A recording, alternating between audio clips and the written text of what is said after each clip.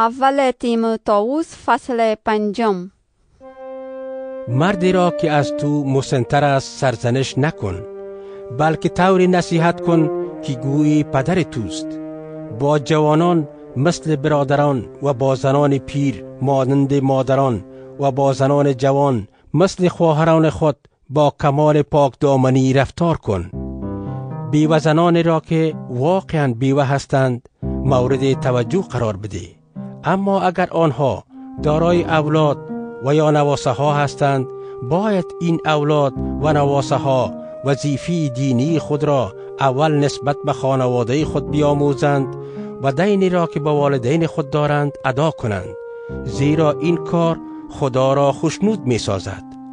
کسی که واقعا بیوه و تنهاست به خدا توکل دارد و شب و روز به مناجات و دعا مشغول است، ولی آن بیوه زنی که تسلیم عیاشی می شود حتی اگر زنده باشد در واقع مرده است.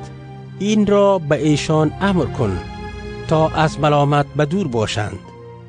اگر کسی وسایل زندگی خویشاوندان و مخصوصا خانواده خود را فراهم نکند، ایمان را انکار کرده و بدتر از بی ایمانان شده است. نام بیوزنی که بیش از 60 سال داشته و بیش از یک شوهر نکرده باشد باید ثبت شود.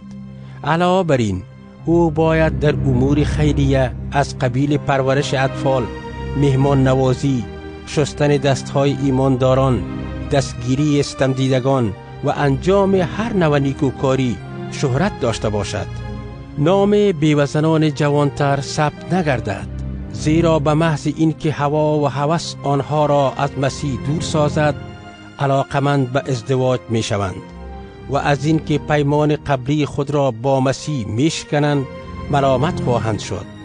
گذشته از این یاد می گیرند که خانه به خانه بگردند و بیکار باشند. نه فقط بیکار بلکه سخنچین و فضول و چیزهایی می گویند که گفتن آنها شایسته نیست. پس عقیده من این است که بیوه‌زنان جوان ازدواج کنند و صاحب اولاد شوند و به کار خانه بپردازند تا به دشمنان ما فرصت بدگویی ندهند، زیرا بعضی از بیوه‌زنان پیش از این هم گمراه شده و به دنبال شیطان رفتند. اگر زن ایمانداری خویشاوندان بیوه داشته باشد باید ایشان را یاری دهد که بر کلیسا بار نگردند تا کلیسا به بیوه‌زنان حقیقی کمک نماید.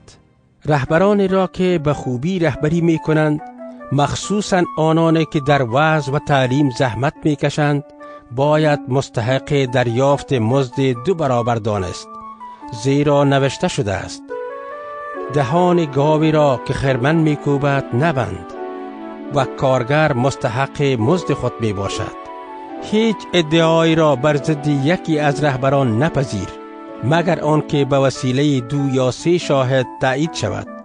آنانی را که در گناه پافشاری می کنند در حضور همه سرزنش کن تا دیگران عبرت گیرند. در حضور خدا و مسیح عیسی و فرشتگان برگزیده تو را وظیفه می دهم که اوامر فوق را بدون غرض اجرا کرده و هیچ کار را از روی طرفداری انجام ندهی. در دستگذاری کسی برای خدمت خداوند عجله نکن و در گناهان دیگران شریک نباش. خود را پاک نگه دار و از این پس فقط آب ننوش، بلکه کمی هم شراب بخور تا شکم تو را تقویت کند، زیرا اغلب مریض حال هستی. گناهان بعضی ها اکنون آشکار است و آنها را به سوی جزا می کشاند، اما گناهان دیگران بعدها معلوم خواهد شد. همچنین اعمال نیک نیز آشکار می باشند و حتی اگر اکنون آشکار نباشند نمی توان آنها را تا به آخر پنهان نگه داشت.